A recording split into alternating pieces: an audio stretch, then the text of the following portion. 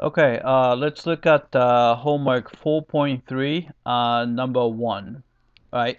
So this is the graph given, and according to the graph, we have to answer the following questions. Right. So first one, part A, open intervals on which f is increasing. Right. So increasing, so that means that we have whenever you have a uphill.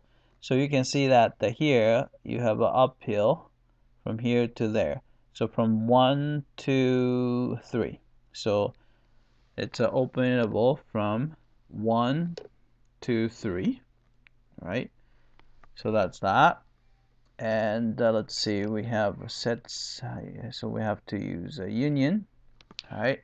Then another one would be, so 3 to 4 is going down, but you can see that from, let's see, this is 4 to 6. So 1, 2, 3, 4, 4 to 6, it's increasing. So you have 4 to 6. All right, so we have that. All right, then next one, the open intervals on which f is decreasing. All right, so we know that in the beginning it's decreasing. So from 0 to 1 is decreasing. So it's from 0 to 1. All right, then put the union sign there. And also it's decreasing from 1 to 3 to 4. So we put 3 to 4. All right, so that's about it. Part C, the open intervals on which f is concave upward. All right, so you can see that it's curving up right here. So we know that from 0 to 2 is the function is concave up. So 0 to 2. All right, then put the union sign there. All right, and this is concave down because it's curving down here, and this is curving down as well. All right, so actually this is it. All right, and then scroll down a bit. All right, the next one, the open intervals on which f is concave down. Oh, actually, let's see, did I mess it up? Oh no, concave downward. So you can see that from here to there, so it's going to be 2 to 4, it's concave downward.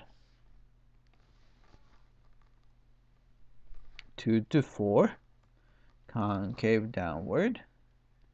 And starting from 4 to, what was it, 6?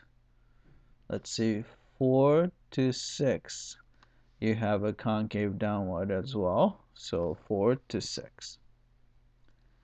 All right. Then inflection point for part E would be inflections where the concavity changes. You can see that concavity changes here, then I mean the concave up here and the concave down there. So this is going to be one of the inflection points. So let's see, it's 2, 3. So we write 2, 3. Nope. Oh, actually 2, 3. All right. All right, so that would be the answer.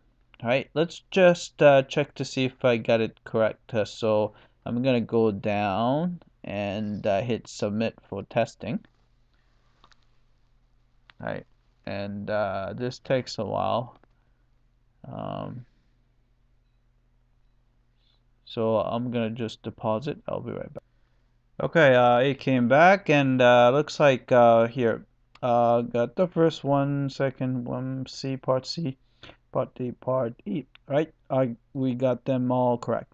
All right, that's it. I hope that this was clear.